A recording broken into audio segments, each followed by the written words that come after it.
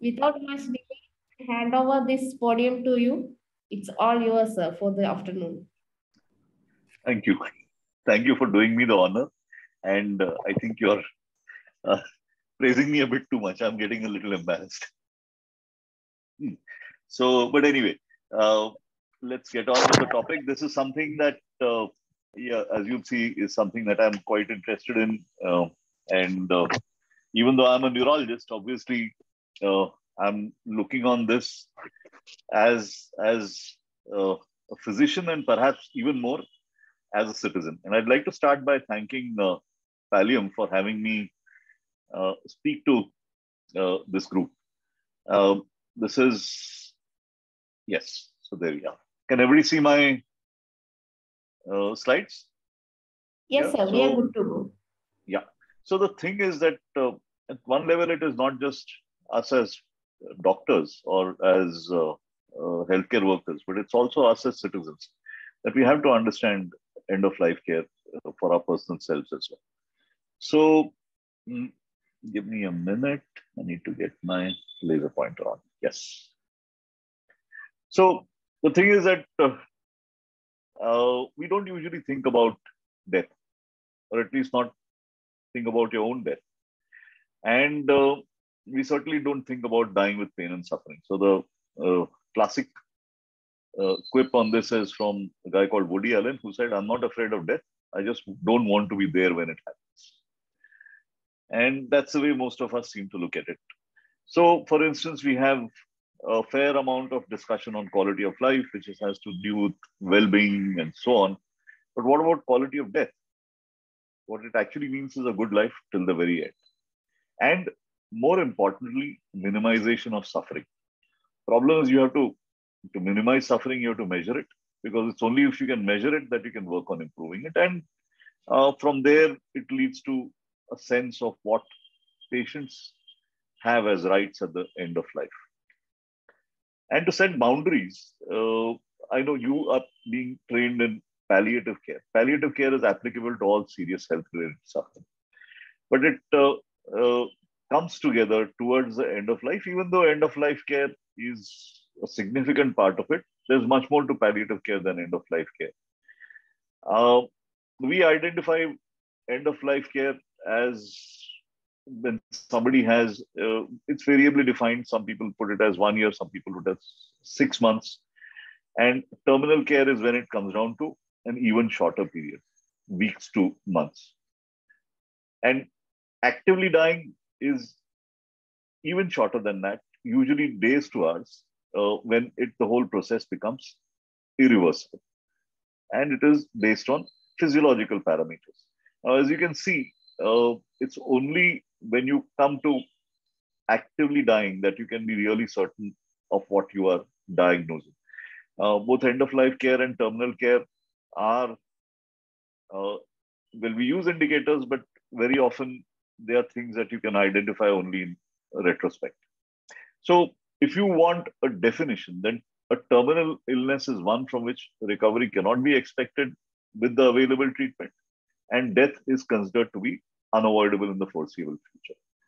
So, end of life care then is an approach to a terminally ill patient that shifts the focus of care to symptom control, comfort, quality of life, and quality of dying, but with support for the family as well. And it is at this point that treatments aimed at cure and or prolongation of life can be stopped because they are now useless. In almost about 20 years ago, this paper appeared, and one of the key, this is one of the graphs that has become pretty much the most quoted in palliative care and end of life care. It shows the trajectories uh, of disease towards the end of life, and we will be looking at them in a little more detail as we go along. A lot of us imagine that death is going to be sudden. Now, the thing is that sudden death actually isn't that common after the age of 50 or 60. This is because people who have all kinds of risky behaviors, you can think of soldiers or terrorists or motorcycle enthusiasts or whatever, or high-flying executives smoking away. Uh, all of them, those who have to pass on suddenly, are usually gone before then. And all these things have settled down. So by the time you come past the age of 50 or 60, uh, you really have to have a lot of punya, like a former long-haired president, to die suddenly. He died suddenly at the age of about 84 or 85. Literally, he was lecturing, and 2 hours later, he was gone. What about cancer? Now, out of the three major categories of disease which end in death, cancer and other terminal illnesses, people often begin at a fairly high level of function. And nowadays, with all kinds of therapies, chemotherapy, and so on, they actually do maintain a fairly good level of functioning until the malignancy burden begins to get out of control. And then uh, the, the downfall is fairly predictable, far more predictable than in other causes of death. And malignancy typically takes people in their 60s. So we call it the waterfall trajectory. And cancer now accounts for 20% of all deaths, but it's probably falling as we get better and better treatments. Uh, when people hit their 70s, then it's organ failure uh, due to it could be diabetes, hypertension, or kidney, heart, lung, liver failure due to any cause. And this accounts for about 15% of all deaths. And we call this the looping or the entry-re-entry trajectory. And this is because as people head into a crisis, they come into hospital, they come out of it, usually not as good as before, then again, and finally they pass on during a crisis. And the last trajectory, which people enter at a pretty low level of, already at a lowish level of function, is usually even later in life, in the 80s. And we call this the frailty and dementia trajectory. It's called the dwindling trajectory. And this will eventually affect about 50% of us. So if you look at uh, uh, these, it's not just dementia, it's also old age. And you combine these into the term frailty. Now, there's a fifth trajectory that has been identified, and that is to some extent an artifact of modern critical care. So, somebody who is hit by a, a, a plot or a truck or a bullet or a bomb, or in elderly, which means somebody in the late 70s or early 80s, actually has a severe systemic event, eventually what you would call a catastrophic event, even though they may have been high functioning before that, suddenly enter a trajectory at which they are left at a much lower level of function until they eventually pass away. So these are three trajectories. Sudden death, of course, you don't call, it's not really a trajectory, it's a marked abrupt ending. And this last is an artifact. And in fact, it's, although it dominates our attention quite a bit, it's actually, in that sense, not a large number. In all these trajectories, can we foresee and foretell death? And should we be doing so? Remember that from the time of Hippocrates, it has been one of our duties to prognosticate. And to prognosticate ideally in a fashion that is honest, accurate, and perhaps optimistic. And it's not very easy to do. So very often people actually just avoid it. In fact, prognostication has declined as one of the skills of doctors over the past, I would say, almost 100 years. And yet, at the time of Hippocrates, he himself said, most excellent thing for the physician to cultivate prognosis, for while foreseeing and foretelling, he will be the more readily believed to be acquainted with the circumstances, and men will have confidence to entrust themselves to such a physician. Yes, if you cannot tell what is going to happen, then how will you be trusted? And this brings me to the last point, and that is if you take out sudden death, which, as I said, is under 10%, 90% of deaths in the older ages are can be anticipated. And if you anticipate them, then you can plan, you can avoid crisis, and you can give care that is tailored to people's wishes so that people live and die in a place and manner of their choice.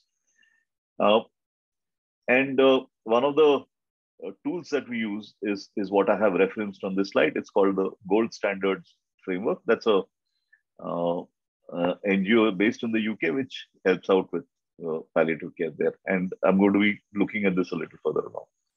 Now, can we recognize terminal illness? And there are actually 4 indicators or triggers that suggest that somebody is nearing the end of life. It's important not to predict the exact time, but to start thinking about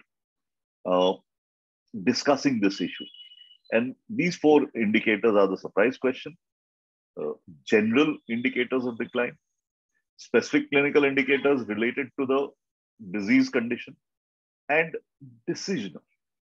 And decisional is a little difficult for people to understand. It basically means that at the point that you stop disease-directed therapy and move towards either or shift toward focus to comfort care, which means that you stop aggressive care. Let's look at all of them in turn. Now, for patients with advanced disease or progressive life-limiting conditions, if you answer no to the following question, would you be surprised if this patient were to die in the next year? It's also been used in other time frames, but the classic one is the 1-year one. And this has to be an intuitive answer. It may not be somebody who has clearly identified advanced disease. Sometimes I've heard of senior physicians look at somebody maybe in a party and say, I don't think, answer the surprise question, say, I think somebody doesn't have too much time. So this is an intuitive answer. It puts together clinical features, comorbidities, and social and other factors to get an entire picture of deterioration. And the accuracy is, as I said, can be fairly reasonable. In fact, in oncology, it reaches about 80%, but even in non-oncology, it is 70% or more. And this is something that it's a skill that you yourself have to activate. What about general indicators of decline? These are basically decreasing activities. So somebody's performance is declining. They are not able to take care of themselves. They are in bed or chair more than 50% of the day and need support in most activities of daily living. Now, this is something that needs systematic assessment because very often families do not recognize it. They don't recognize that somebody is not as well as they were 1 year ago, 3 months ago. They just continue caring, and it's only when we systematically assess it, we realize that somebody is needing considerable assistance or is almost completely bedridden, and so on. And you have various tools for this assessment.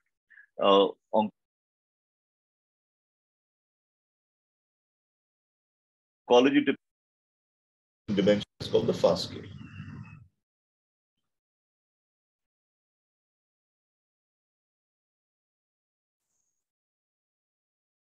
Yeah. Hello, I'm audible, no? Yes, sir. Okay, right. So another thing is that I will be I'll halt in another 5-7 minutes, I think, and take questions, because since this is a fairly long lecture, it's good if you people put up your questions in the chat box for this section, and we finish this before we go on. Right. So if you look at general indicators of decline, we covered the surprise question, then we are looking at general indicators of decline. Remember that comorbidities are the biggest predictive indicator. So somebody who's declining in function and actually has not one but three diseases, like congestive heart failure, CKD, diabetes mellitus. Yeah, that's where you think that the likelihood of mortality is even higher. Or if disease is advancing, and how do you identify advanced disease? Not necessarily by investigations. It's also by more and more complex symptom burden. And it can be even one or two simple symptoms which get worse. For instance, in Parkinson's, I know that when a patient gets admitted with obstipation, then again, this is somebody who's likely to not be able to survive long. Or if the response to treatment drops. So again, in COPD, beginning to require home oxygen. There are other indicators as well, weight loss greater than 10% in 6 months. But one number that I think is underutilized is serum albumin. When it drops below 2.5 grams per cent, and somebody is developing uh, uh, generalized edema and so on. Another one is unplanned or crisis admissions. So one number that is often used here is more than 2 admissions for the same diagnosis within 6 months. A third admission, and you need to worry if this patient is, if this is the last admission. And then sentinel events. I told you about somebody who gets into the fifth trajectory after a fall and say a fracture neck femur. But what about something like bereavement, loss of spouse? Don't forget that Queen Elizabeth has passed on about a year after the loss of her husband. So loss of spouse is a very major event, obviously. Right. Let's move on to disease-specific guidelines. And you have to understand that of the disease-specific guidelines, these are the most predictable for cancer. And you can understand that once tumor burden crosses a certain point and is running out of control, it's almost logarithm. And that is what accounts for the waterfall trajectory. And if you add comorbidities to that, you add the failure of, say, a second chemotherapy, then when a patient like this starts spending more than 50% of their time in bed or lying down, their survival is estimated to be about 3 months or less. But outside cancer, if you look at organ failures of various kinds, it does tend to become a little erratic and unpredictable, and hence we use multiple indicators. No, okay. So let's look at heart disease, for instance. If you remember, I pointed out repeated admissions or dyspnea that is crossing stage 3 or 4. Additional features. In COPD, again, recurrent admissions, requiring NIV, and so on. In kidney disease, the surprise question, for instance, is pretty effective. Again, repeated unplanned admissions. In the GSF, typically it's 3 admissions within 1 year. In some others, it's 2 admissions in 6 months. And it can also be patients choosing the no dialysis option. In liver disease, it's the presence of hepatocellular carcinoma, no indications for liver transplant, and cirrhosis with complications, refractory ascites, and so on, or recurrent encephalopathy. So all of these would be indicators for beginning a discussion about the end of life. When it comes to neurologic prognosis, it tends to get rather more complex because all of these are individual diseases and they have their own indicators. And I'm not going to go into all this in detail. So how do you make sense out of all of this? How do you put it into one single score? So there are scores that are now that are available and that have been validated. For instance, this particular score is used for predicting 1 year mortality. Now, if you look at this, if you have, say, a 74-year-old gentleman who, male, who needs assistance with all activities of daily living and has been identified to have congestive heart failure. Okay, 8 points. Now, in this score, the validated mortality of anybody who has more than 6 points is 64%. Now, if you were to quote this figure, typically somebody will come back and tell you that doctors told that my uncle so-and-so would pass off within a year and he lived for 4 years or 5 years.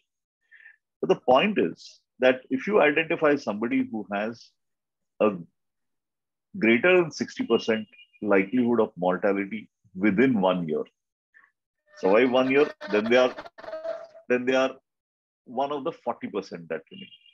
Again, 60% out of that. And as you go on, you realize that this figure actually means literally 100% by the end of 4 years. So, and that's what people need to understand, that we often remember outliers, but the majority of people follow the statistics. And that brings me to the last point, and that is decisional.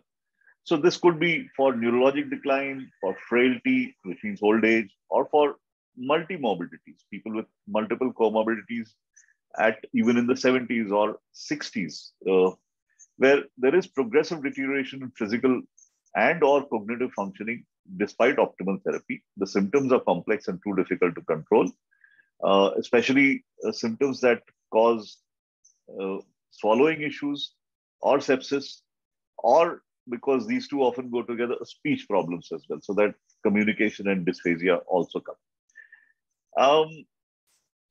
And remember that we now have the means to keep the body alive indefinitely, should we choose to do so.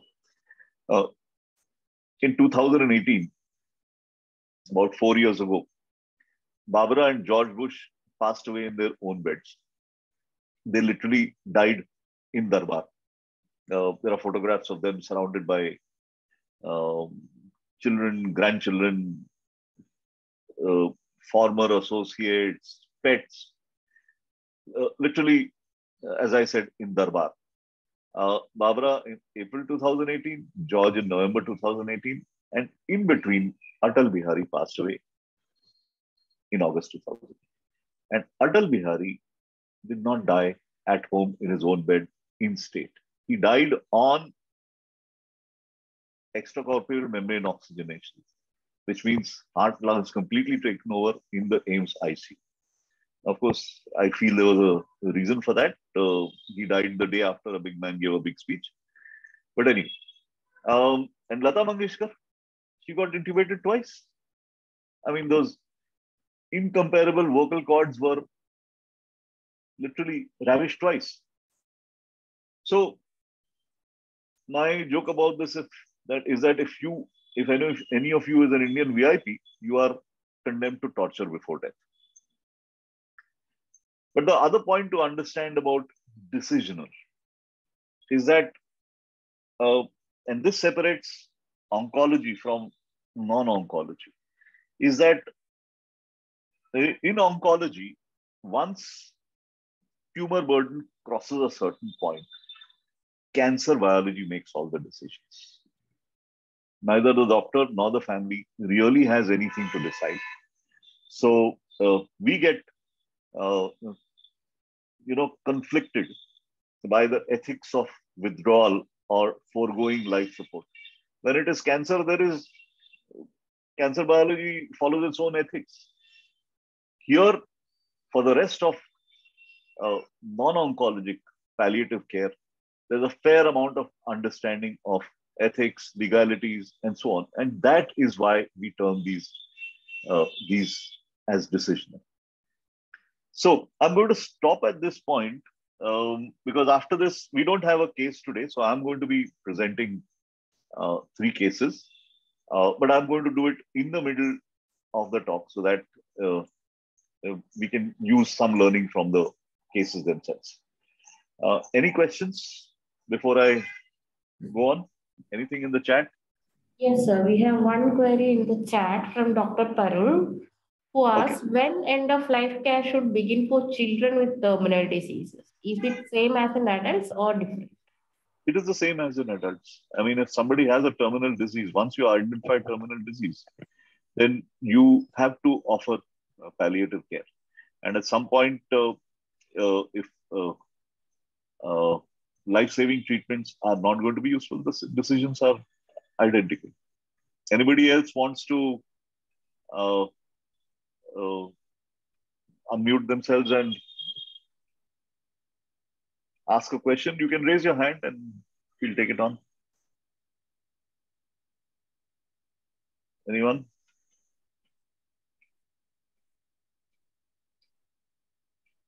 No? We go on? Yes, sir. I think we can move on. Oh, so now I'm going to take you through three cases, and you will kind of understand how these decisions play out. The last section is actually the managing the end of life, but because you have to understand how you get there, it's this part is to do with that. So the first is this gentleman who, when I didn't see him at that time, I saw him much later. At the age of 81, he was a retired bureaucrat. This was January 2014. Became forgetful. Uh, a diagnosis of early dementia was made, and he was started on medication, including treatment for mild depression. And he asked the neurologist what will happen, but there was no meaningful discussion. He was active socially, and he had been working till 2 years prior, and probably internally understanding that he was now declining, he had resigned because he couldn't cope, and he lived with his wife in an apartment, as and is so often the case, both children abroad. By 2018, the decline started to become obvious. He could maintain his independent daily routine, but started to simplify his clothing. And very often he would ask the same question again and again. By 2016, he started to need supervision. For instance, embarrassing things like forgetting to flush. And more importantly, the wife started to get very tired because he would just shadow her constantly. She couldn't just get out of his sight. And by the next year, behavioral issues started to come up. He didn't like being told to take a bath or change his clothes, and occasionally would lose his temper at her. And she was, poor thing, was getting really exhausted. In fact, one incident where he needed to be rescued by the building security because he opened the door and walked out in the middle of the night. And about 4 years after it started, he came into hospital. He was admitted with altered sensorium, but this was due to urinary tract infection, and a hyperfunctioning detrusor was identified, and he was given a suprapubic cystostomy because it was not likely to improve. He still was mobile, but his conversation was now limited to maybe about 6 to 8 words. And now the wife asked the neurologist, "Ab kya hoga?" And again, a same non-specific answer. The end of that year, he came in with a more severe episode, this time with hyponatremia. And on discharge, uh, he remained bedbound, uh, nearly mute, and now he was completely dependent. And another 3 months later, and you can see this pattern, he came in with recurrent seizures. Now, if you see it, actually speaking, these are all complications of sub themes on the same illness. Uh, and this time he comes in with seizures. And as he comes into the casualty, he gets intubated, treated with levetiracetam and phenytoin, and the seizures stop immediately. And there are no fresh changes on CT, no obvious metabolic cause. He comes off the ventilator and he gets a tracheostomy. But when it comes to PEG, that is when the family kind of raised a flag and said, "What are we doing?" And that was the stage at which palliative care got involved. And he was finally, everything was done and he was discharged a month after he came in this time. When he was discharged, he was effectively in the vegetative state. And his wife could not, but his children did ask, why was not palliative care involved earlier? And he was now at home. His wife also 82 years old, hired caregivers, and the family physician and our palliative care physician were managing at home. And even in spite of all attention, he started to the bed sores. And finally, he had an episode in which he vomited, became breathless, stopped breathing, and he was declared dead by the family physician. So you can understand that this is a story where perhaps uh, decisions need to have been taken in advance of events. Let's look at the missed opportunities. One is at diagnosis, nobody discussed that dementia had set in, and dementia is a terminal disease. So this was a stage when he could have made his own wishes if he had been informed of what was coming ahead. By the time the first admission came around, the terminal nature of the condition was up. And at the second admission, maybe we should have started planning for not even getting him back into the hospital. If that had been done when he came in for seizures, he would not have, maybe not have been admitted, but definitely he would not have been intubated. And instead of tracheostomy, if we did have intubation, we could have done what is called as a palliative extubation. So the last stage of his illness would have been less by about 2 or 3 months, and it would have saved a fair amount of suffering, not just for him, but for his family. So compare that with a different situation. This is cancer, where cancer makes all the ethical decisions, and patient and family, once they are aware, effectively just decide if they want to get something or not. So look at this.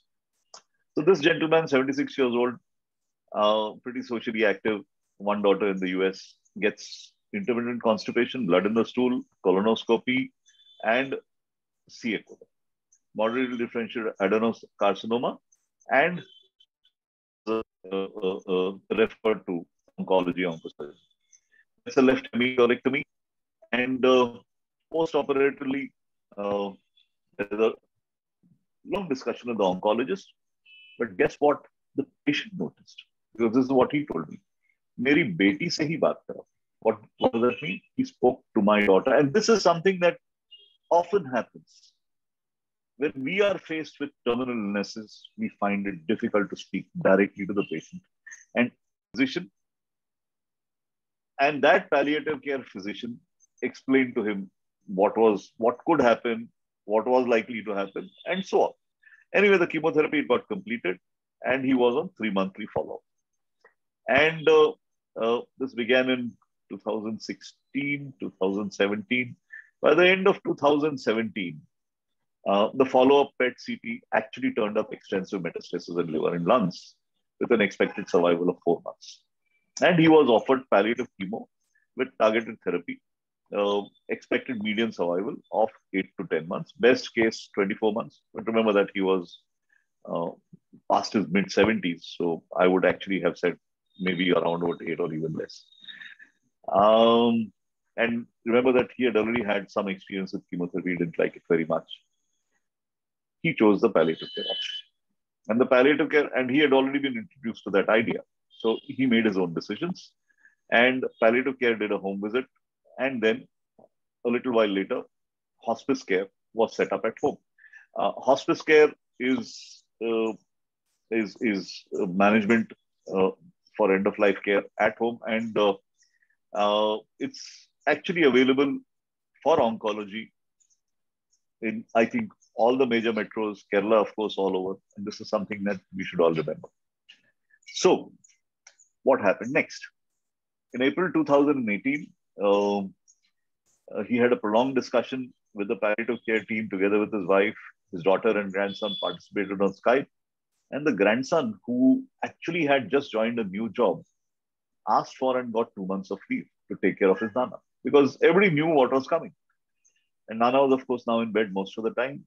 He made sure that both his grandparents filled up living wills for themselves, and the palliative care team discussed what is termed anticipatory leave.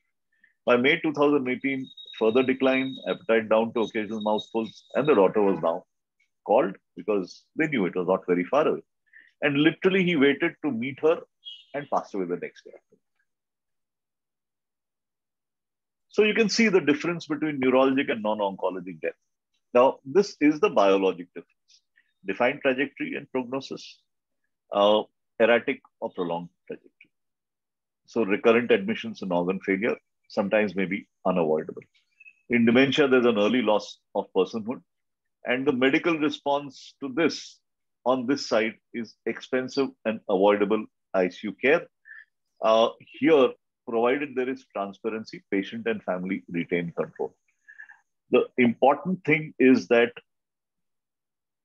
even if families, doctors, everybody is aware that things are going down, there are ethical decisions to be made about not doing things that it sometimes feels, intuitively wrong for us. You will not intubate. You will take out the rice tube. You will let your mother starve to death. So these are questions that come from doctors because we don't understand that these are decisions that have to be taken. Whereas here on the cancer side, cancer is taking all the decisions. And that to me is the major challenge in non-oncology or neuropalliative care. That here the road ahead is distinctly more complex, and typically you'll find, I'm sorry to put it, most of classic palliative care staying out of it. Right. What is the diagnosis is simple old age. Remember that human life expectancy is not expected to increase much beyond 80 years. So we do have a concept of chronologic age versus biologic age. So you have people who are in their 90s and look as though they're in their 70s, and people who are in their 60s and look as though they are in their 80s. So you have to be aware of both. But generally, they match, and you understand that after the age of 80, things can go wrong very easily. Right. So this lady was 80 years old, and she had very bad diabetes. But it was to some extent controlled. Because she had spells of hypoglycemia and decay, they moved out of Mumbai to Nasik with her 87-year-old husband because her daughter lived there. And she was otherwise okay. She settled into a new home. The daughter insisted on having servants in. She was pretty active socially otherwise. The first illness was in April 2016. It was just fever and diarrhea, but she collapsed and needed admission to the ICU and got discharged. Later that year, fracture neck femur, needed hip replacement, transient post-op delirium, but then recovered weight. And she even began walking at 3 months. But you can see that this is where old age is now picking up speed. And then the Sentinel event. In March 2017, her husband collapsed and passed away after 3 days of vague chest pain and mild fever. He was admitted, multi-organ failure was diagnosed, and his wife confirmed DNI and DNAR. Do not intubate, do not attempt resuscitation. Why did she do that? This was because after her illness, both husband and wife spoke to their daughter, made it clear that there were going to be no heroic measures. In fact, they wanted their bodies to be donated to the medical college. And in spite of the passing away of her husband, because the granddaughter moved in to live with her, she was actually pretty much happy. Except that the next illness began with multiple superficial soft tissue abscesses. This happened in January, Feb 2018, and she was actually admitted twice to be given IV antibiotics. But by March 2018, it was obvious that the abscesses were not going. So she was discharged for home care with daily dressings. And that is when she asked, what is happening to me? And she was told the medicines are not working. And her decision was very clear. I will not go to hospital again. And the only painkiller she would take was paracetamol. She was offered morphine at a point, but she said no. By end April, her activities had started to reduce. She started needing help with all basic activities of daily living, except feeding. Appetite went down. food and water intake went down. And the second week of June, she started to become delirious. And then she would have pain even on turning over in bed. Vital signs started to decline. Urine output came down. And 3 days later, the day she stopped speaking, she stopped breathing later the same day. So this was active dying. So if you see these three patients, you understand that foreseeing and foretelling is at the end of life is not only possible, but actually should be done. Now, why is it that we don't do it? We put all of this under the broad term, serious illness communication. Before the middle of the 20th century, remember that we didn't have treatments for so many things. So a physician had to diagnose, had to treat with whatever was available, but had to foresee and foretell. Now, as medical treatments improved, remember the first ICU started in the 60s and 70s. The skill of prognosis declined everywhere, in teaching, in research and practice. And remember that foreseeing has to be accompanied by foretelling. Together, they make up prognostication. To foretell, you have to be able to pitch that information with honesty, accuracy, but also give it some amount of optimism using communication skills. But foretelling is difficult. To tell people that bad things are going to happen to them is something that hurts us. It stresses us. And if we are not trained in doing it, this is something that we avoid. Unfortunately, when you avoid foretelling, your foresight atrophies and you actually stop foreseeing. So the skill of prognosis declines, diminishes, and finally disappears. Now, when you are speaking to families, patients about end-of-life care, what do you talk about? The first is goals of care. So this is our responsibility. You're basically educating the family about what is happening. And you can do it over multiple visits. It doesn't have to be done in one go. It's simple things like, I don't want to go to hospital again. I don't want to be dependent on anybody. In Hindi, I've heard patients say, "Mujhe haste khelte jana," which means I want to pass off in peace, and so on. Now, yes, these are wishes. How do you make those wishes happen? To make those wishes happen, you need a system. This system documents this information, makes it actionable. And the most important part of making it actionable is choosing somebody who will make sure that it happens. So a proxy decision maker, because at the end of life, most of us are not going to be speaking. Now, this has to be legally valid. In India, it is now valid, but it also has to be backed by public policy. For instance, in the United States, there is a central government act which says that any hospital that is supported by the central government or gets money from the central government, when a patient is admitted, they have to ask them if they have their advanced care plan ready. Like taking a signature for consent, this has to be done at admission. Anyway, when you do all of this, then you reach a situation that is called shared decision making, so that you combine what the patient or family wants, which is basically their values, preferences, with our inputs about prognosis and feasible choices, so that we make appropriate decisions moment to moment. So when you set goals of care, you have to both explain and communicate, find out how much they understand. But at this point, you have to actually stop and say, how much do you want to know? There are about 20% of patients will tell you, I don't want to. Tell him, tell her. Very rarely will somebody say, nothing, let whatever is to happen, happen. The majority of people do want to know. And then you have to bring in the concept of uncertainty, because we cannot really give exact day and time. Only an astrologer can do that. But we can give a trend and we can show them the trend. The most important thing to do is find out the patient's wishes about place of care.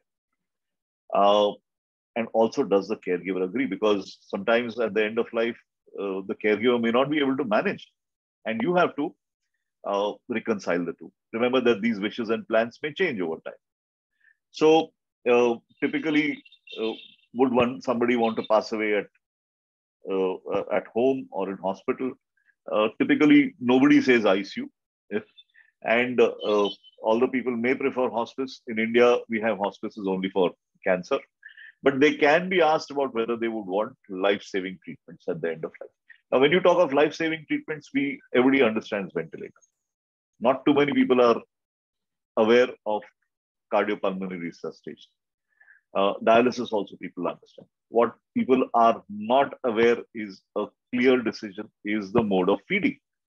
The Rice tube and a percutaneous endoscopic gastrostomy are included in life-saving therapies and can be refused.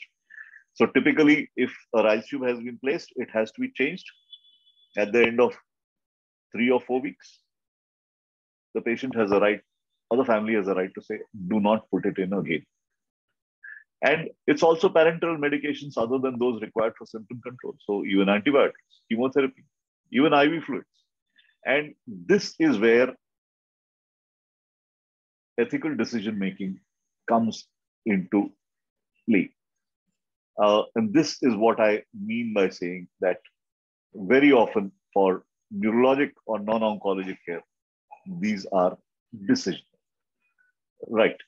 So if you do it well, it improves patients' quality of life because they get a sense of control over their last days. It reduces conflict and stress in surviving family members, which is obvious. And as far as the system is concerned, it decreases the use of unwanted intensive medical interventions and CPR at the end of it. The challenges are that for the patient is the fear of death. It's difficult to think or talk about, but you can open up these discussions. And for clinicians, it's partly the lack of time or the perceived lack of time. Actually, I've found that if you do it right, it doesn't take much time. In fact, it all flows together if you are doing it right from the beginning. And we find it difficult to discuss prognosis because we think we can't tell. Actually, we can. So it is not done. One, of course, families don't see the timeline of decline. It's not something that is their business. Clinicians do not see it either, or see it and ignore it, or don't know how to handle it. I'm repeating this point. If you do not know how to foretell, your foresight will atrophy. So to do this foretelling, you use communication skills. It's a learned skill, like surgery. You need training with mentorship and supervised work. And when you practice, you need to reflect on what you've done. Ideally, you need assessment and certification.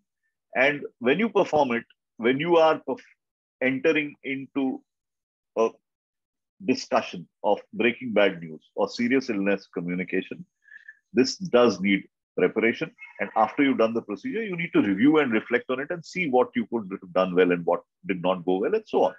And over a period of time, let me assure you, this is not book knowledge. This is something that you learn with practice. Unfortunately, this is me trying to tell my senior colleagues that they need to learn communication skills. Very difficult. Right. So I'm going to stop at this point again and ask for questions because now we are on the last about 40% of the lecture, which is actually the major part of it now. Little less than 40. Any questions?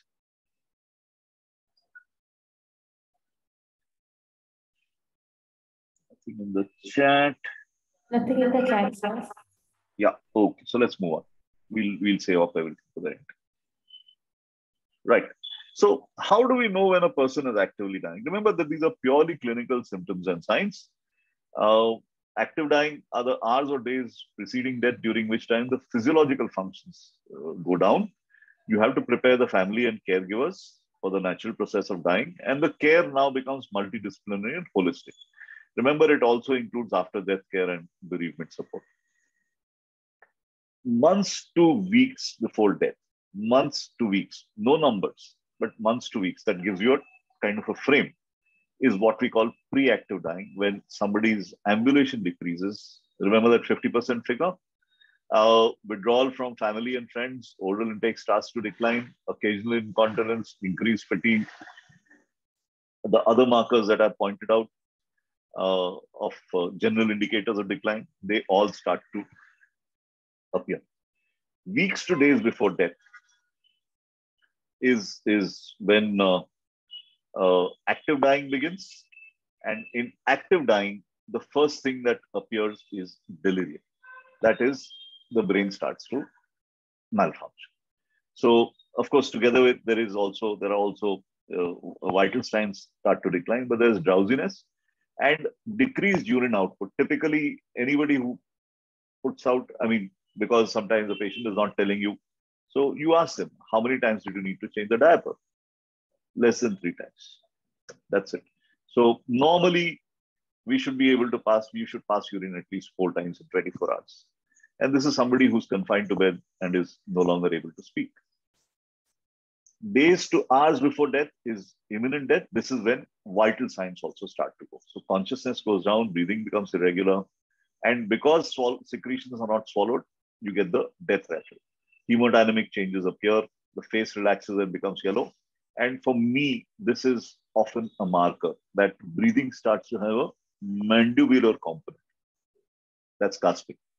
And gasping, we don't know why it occurs. It's possibly because of reduced blood flow in the brainstem.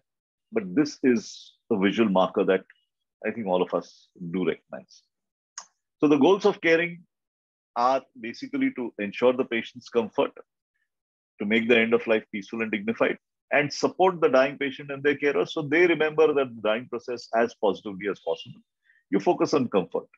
And not only do you review the drug charts, but for removing unnecessary medicines, but you also put up drugs that may be required SOS to control symptoms. And then you manage symptoms. The first is not a symptom, it's actually partly life-saving treatment, is that's a decision about maintaining nutrition and hydration.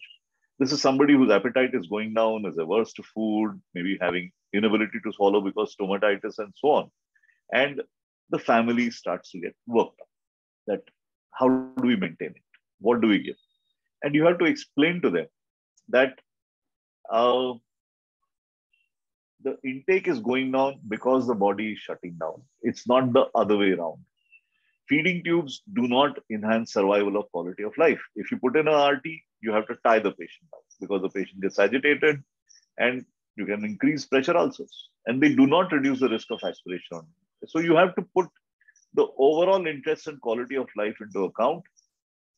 And as far as possible, if clinically assisted nutrition and hydration is in place, remember that overhydration has to be avoided. So typically people don't require more than about a liter at this time. Ideally, what you do is careful hand feeding. Provide the food items which the patient likes. It could be normal or mashed. You may use nutritional supplements, not really. Give good mouth care to alleviate thirst. Usually ice pieces work well, and you moisten and lubricate the lips. And the family is told that when you were her child, she fed you by hand. That is the least you can do at this stage of her life. And you cannot outsource your duty to a rice tube. In Hindi, we call it seva. I tell them, seva aap haath se kar sakte ho, tube se nahi. So again, you have to inform the family that the body is shutting down and the intake is going down accordingly. Your fluid requirement goes down to about a liter per day. And I'm just repeating what I said earlier. No IV fluids because you get pulmonary edema. Hand feeding or with spoon. Remember that if you do it carefully, the aspiration risk is manageable. And then you look at medicines. Stop all medicines that are not required for symptom control. If there are important medicines that need to be continued or required, then you give them subcutaneously. Remember that IV antibiotics are not required. Aspirin and statins are for the next decade. They're useless for the next few days. Vitamin supplements also go. Typically, sugars are dropping and oral hypoglycemic medications and insulin can probably stop. Other psychoactive medicines can all be stopped. Remember that the end-of-life symptoms that bother patient and family, the most important is pain, and the next is delirium agitation.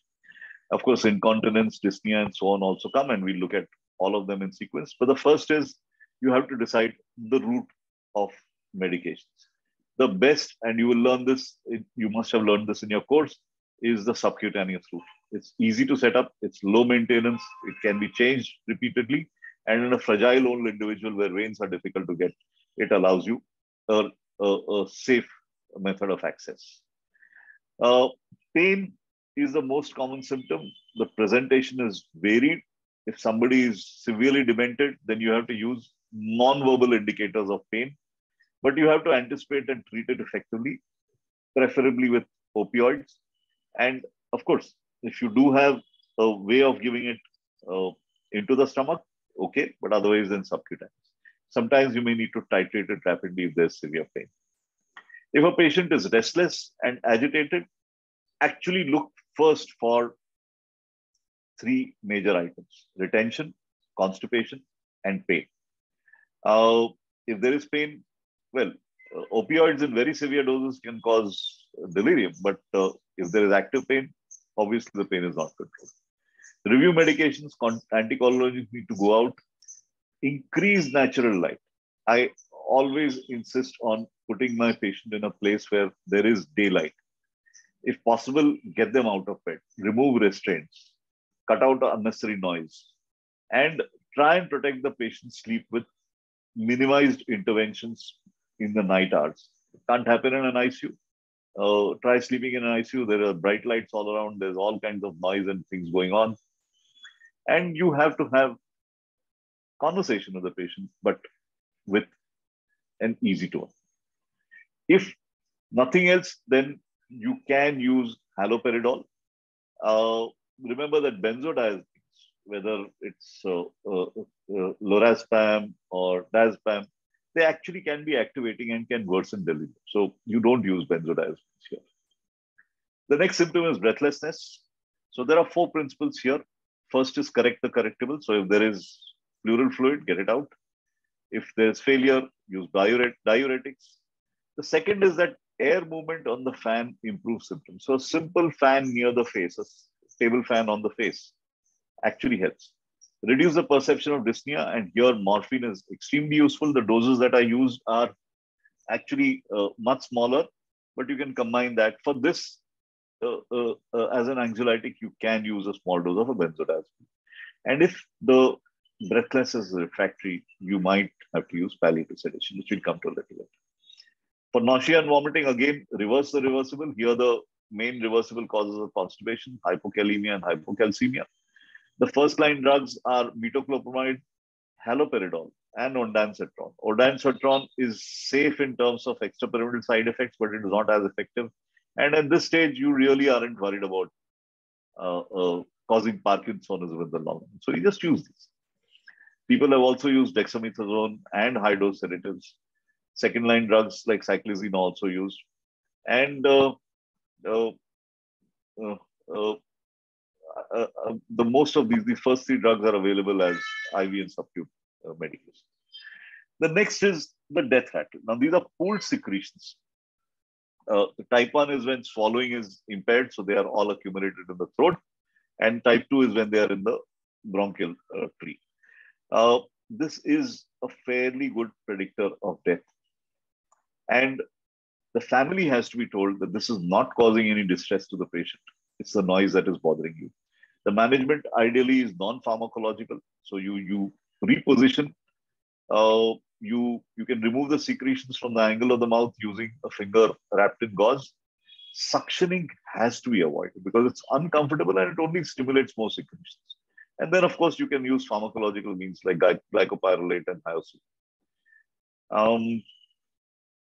For the nurses, mouth care is important. Pressure sore prevention is important. And these are patients who, well, if they're not able to pass urine, this is a patient who needs a Foley's catheter to be in place. Constipation has to be monitored. If need be, you might need to do manual evacuation. And then you prepare for the end. Now, most patients will stop breathing and the heart will stop. But there are two dramatic events that Depending on the situation, you have to watch out and prepare the family. The first is epileptic seizures, which which can happen in all neuro cases and even other illnesses. The most important thing is to prevent harm. Don't force objects into the mouth. You cannot give oral medications at this stage. So subcutaneous midazolam or anti-epileptic drug has to be given to quieten the patient. Remember that the patient will gradually become unconscious, quiet, and will stop moving. If this is a terminal illness, this is not a patient who needs to go into the ICU and get strong anti-epileptics. The more dramatic event than that is what is called the blowout hemorrhage. Now, this happens somewhat more common in India. This occurs with oral malignancy because the neck arteries get infiltrated, and this has to be discussed in advance. When it starts, if a palliative care person is there, it's an emergency. You just have to be there. So the first thing is you keep dark towels, preferably green, and apply steady pressure because you can't see blood on this. You just see a dark stain. And the patient has to be quickly sedated with full doses of midazolam. And obviously then they pass away. Now, there will be situations in which you may have to give sedation beyond the point of safety. This is called palliative sedation. Your goal is light sleep and comfort. Your intent is to provide sleep. The natural process of death is continuing. You are maintaining the sanctity of life, but you may hasten death. And that is called the double effect, and it is considered ethically acceptable. This is compared to euthanasia, where sedatives are used to relieve suffering, but by terminating life. And here the intent is to terminating life. It actually stops the natural process and death is actively accelerated. This is at the moment unacceptable in most countries and in fact illegal in India. Remember that the family needs support because they may be suffering as much and even more than the patient. And you have to address social, spiritual, and religious needs. If you're confirming death at home, wash hands, confirm identity, watch for signs of life, look for a response, voice, pain, pupils, feel for pulse, give it at least 3 minutes, wash hands, exit. And that is when you need to document it and inform the family members. At the end of life, probably the greatest needs that one has are to be treated as a living human being until the moment of death. Ideally with a sense of hopefulness. You have the right to participate in decisions about your care, to have your questions answered. And even though cure is no longer possible, continuing medical and nursing attention should be your right. You should be able to die in peace and dignity, not in pain and not alone. You should not be judged for your decisions that may be contrary to the beliefs of others, and to expect that the sanctity of your body will be respected after death. Ideally, you have to be cared for by caring, sensitive, knowledgeable people who will attempt to understand your needs. And if anybody is interested, this is quite an old document. It's almost, I think, about 30 years old. My rights at the end of life. After that, a bereavement visit is preferable if possible. I personally usually make a phone call. For palliative care teams, it's important to collect back unused opioids, and you need to explain grief to the family. Grief, normal grief, has a wave character. So there are days when, or hours when, the bereaved individuals will be just motionless, and then it will pass off. And you have to explain to them that these waves will go, and that it may come again, and gradually the waves will decline. But you have to be prepared to identify complicated grief, and we'll come to that. So the most important thing is anticipatory guidance. If you explain what is happening, what is likely to happen, and prepare them, much of these symptoms, much of this bereavement actually happens earlier. You have to be available to answer questions and assure that symptom control will continue. Religious concerns. So for instance, typically, if it's for me, if you inform the family, then holy water and things and all of those happen. And you can always enlist help of the medical team in the community. Typically, If it's a patient who's been discharged from my hospital, Hinduja Hospital, then we team up with the local general practitioner, and our palliative care doc helps guide him or her through the last days. Now, remember that bereavement is a period. Grief is the natural distress. Mourning is the outward expression of that grief. And when somebody dies, they will actually have gone through many losses before they actually pass away. Grief is experienced differently based on culture, the nature of loss, sudden versus expected, and the relationship to the deceased. Remember that for a 50-year-old spouse, again, Queen Elizabeth and Prince Philip, this bereavement is something that finally ends in death. So the types of grief that you need to identify are, the first is integrated, that is normal grief, where the sadness over the loss of a loved one gets accepted and assimilated into normal life. Acute grief is a intense feeling which takes place after the death or loss of a loved one, and then they start to decline. Complicated grief is grief response that persists longer than it is expected to and exceeds social, cultural, religious norms. Typically, we would take it, I mean, people have defined it varying from 1 to 12 months, but I think 6 months is a reasonable period. And beyond 6 months, a person might need treatment. We are supposed to continue bereavement support at least for a year, identify caregivers who are at risk of complicated grief, and ideally, much of this can be done with bereavement support groups. So the key messages here are that terminal illness can be identified. You have to shift focus to symptom control, comfort, and quality of life. The active dying phase has to be recognized, and the family must be prepared. Family support begins before death and continues afterward as well. Now, there is a bonus section which is to do with why don't we do all of this and what can we do as citizens. So I'm going to again break for a few minutes, take questions, and then move into the last phase. Anything in the chat? Yeah. Only the appreciation messages. Oh, God. Thank you. Okay. So please don't be spellbound. I need live answers, live questions. Sorry, otherwise it's not very nice. Right. So why does the medical profession shy away from all of this? What doctors feel is a lack of legal clarity. We are not actually mandated to do this. We don't have a law which says you must do this, you must not do that. Because typically, until you're told thou shalt not, on pain of, one kind of tends to avoid things one is uncomfortable with.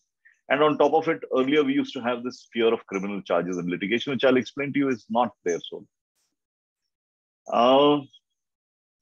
unfortunately, what we find difficult to do, civil society sees as perverse incentives, corporatization. You want to keep the patient in hospital because you want to earn money. What they don't realize is that even in corporate hospitals, ICUs, the maximum earning in the first 3 to 5 days. After that, it's just a bed occupancy. So this is something that we need to challenge, but we need to challenge it by approaching or taking care of what we lack. One is difficulties in establishing prognosis. It's simple with cancer, but less so with other diseases. And there's a certain move to starting to establish better trials and so on for getting these figures and details out. If you look for prognosis, typically you'll find case series, not randomized trials. But the most important thing is lack of capacity. In most advanced countries, comm skills are specifically addressed. Remember that you have a certain amount of cognitive knowledge about your specialty. You have a certain amount of technical knowledge of your specialty. But when it comes to actually delivering that knowledge about talking to people and to patients and to the rest of society, Nobody trains us in that. And this is a major lacuna, which is now beginning to be addressed, but still some way to go. And as medical progress took place, our role where doctors knows best ended, and human equality became understood in all facets of life. Antibiotics, ICU care, organ transplants, all meant that people survived severe illnesses, and death became medicalized. It moved into ICUs, it moved into hospitals. In the 50s till the 60s, people died at home. Now, you think about it, how often do people die at home? As medical paternalism ended, in the US, uh, it was not just consumer rights, it was also the ingress of human rights also. Uh, the first living wills were discussed by a human rights lawyer. And it became, because the US individual states can do their own thing, literally the individual states started to compete. And the US became the world's laboratory. Eventually, the Patient Self-Determination Act, which I told you about, where a patient who's admitted to a hospital that is supported by the central government will be asked at admission whether they have a living will. On the other side, from the United Kingdom, palliative care began. And that is how these two concepts spread across the world. Now, when we look at ethics, we look at the first autonomy, beneficence, non-maleficence, justice, but there's also dignity and honesty. The problem is, how do you put it together? So there is something called the 4-box model, where you look at basically just medical indications, or you look at patient preference, or you look at quality of life outcomes, or you look at contextual features. Contextual features means that justice, a ventilator for a 90-year-old would mean death for a 30-year-old with Guillain-Barré syndrome waiting for a ventilator. So there is that element of justice also when resources are scarce. What do we depend on? What is our legal framework? The first, of course, is the Constitution of India.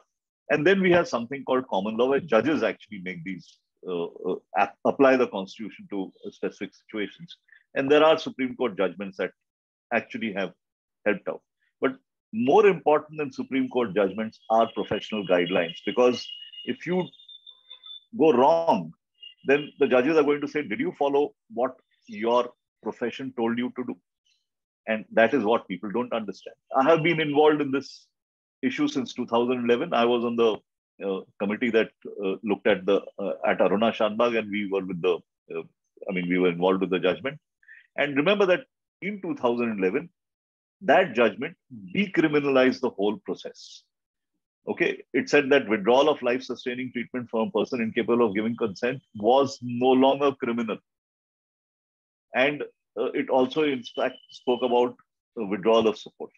But for Aruna Shanbag, because the nurses who were taking care of her wanted her to continue, he said it was okay. The major judgment came out in 2018, which took over all the previous judgments and kind of made sense out of everything. And they took it back to the Constitution. And these were some of the statements that were made. One of the most important statements, that all adults, a competent person who has come of age, has the right to refuse specific treatment or all treatment or opt for an alternative treatment, even if such decision entails a risk of death.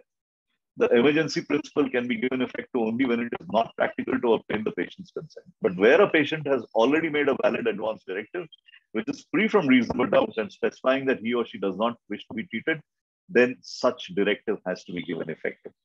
So when we practice, remember that the Constitution and constitutional morality is based on ethics. We have practice, we have practical guidelines, and we have professional policies. In between come laws and judgments, and they kind of balance these two. And if you look at professional guidelines, a proper end-of-life care was written up by my colleagues in Elicit in 2014. And this is been valid policy for both the palliative care and the intensive care societies. Unfortunately, not many people are aware that this is there. But if in doubt, it's quite, this is what the judges will rely on. And there are more documents.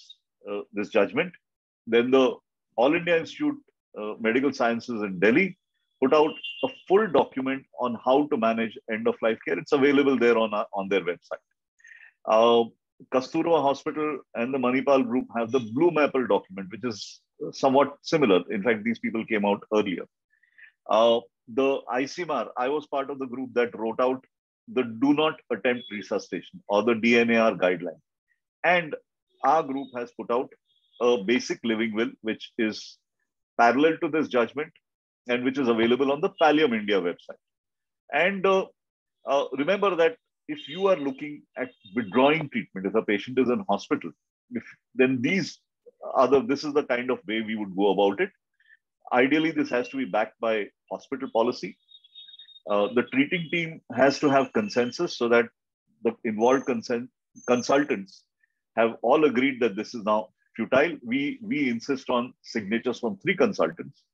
On the patient or the family side, if it is a competent patient, the competent patient decides. If then there is an written advance medical directive, that is next. The third is the presence of surrogate decision makers. And there you have to confirm the hierarchy and make sure that they have consensus. If they are in argument, you stop at that point.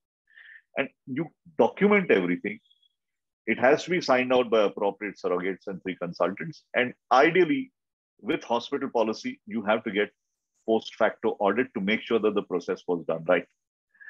The living will that we have made and that is up on the Pallium India website is in line with these discussions. So it actually comes into effect only when the patient cannot take part in decision making. And if the patient has a state from which he or she cannot be expected to recover, a panel of 3 doctors is required to confirm that. And if at that time, then you can tick all of these, any of these or all of these can be removed or they should not be instituted. And again, there is scope for, it's not just scope, it is an essential feature is to identify a surrogate decision maker. The surrogate decision maker can use their discretion, but you can also tie their hands down and say that only to secure compliance. You identify 3. They don't work as a committee. They basically, if first is not available, then second, if second, then third. Typically, if they're members of a family, then you do require that they all come together. And remember that the living will can be revoked instantly orally. It comes into effect only with signature in writing, but it can be revoked orally. As of now, it has to be signed before a judicial magistrate first class to make it legally enforceable. But if it is done right, if the family is supporting it, if there are witnesses and we require 2 witnesses, then it is valid. So please understand there's a difference between enforceable and valid. When I talk about this to lay audiences, I ask them to begin by speaking to those close to you, choose your surrogates carefully, and make sure that it's signed before 2 witnesses, ideally in front of a judicial magistrate first class, where at least this much, up to this much, everybody can do. This step is a little tough even now. And more importantly, I tell lay people that you must show it to doctors so that doctors, you can find out if your doctor will support it. The doctor can find out if the hospital will accept it. And either way, the family and the doctor will know your wishes. I'm going to stop at this point. We still have, I think, about 7 minutes to go. So I'm going to stop sharing my email ID and my mobile number here. I'm happy to accept WhatsApps or emails if you run into any issues and you want some guidance. But I will stop at this point and we'll take questions. Right, there we are. Thank you, Dr. Roop. As expected, always an excellent presentation. I believe the feedbacks in between your session proved that. So in case you have any queries related to the session, please do feel free to unmute yourself and ask or put it in the chat box.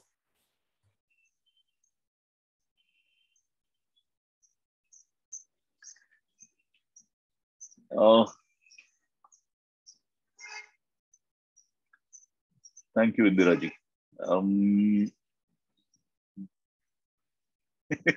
Including this in academics, yes, the 8Com is happening. So the 8Com is a module which is now supposed to be introduced from undergraduate days onward. So there are different cases that come up at different times and different levels of discussion that happen. And hopefully by another 10 years or so, you'll see the differences. But for those of us who have already passed out, yeah, this is knowledge that has to be retrofitted. So we have to take the trouble of, like you people have taken the trouble of signing up for this course. We have to make sure that more and more of us take on this responsibility. Right? Are we done? Right.